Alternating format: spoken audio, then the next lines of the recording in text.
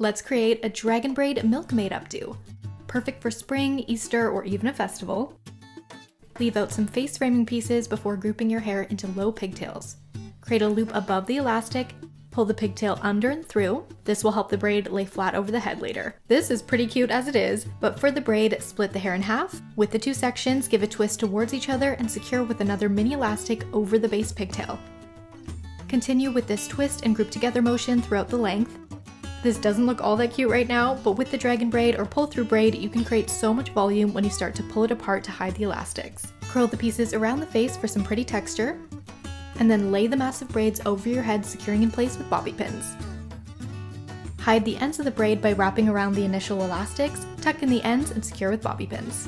This is a Milkmaid braid style, so you do have a part in the back, but I really like it. Let me know what you think and tag me if you try it out because I'd love to see it.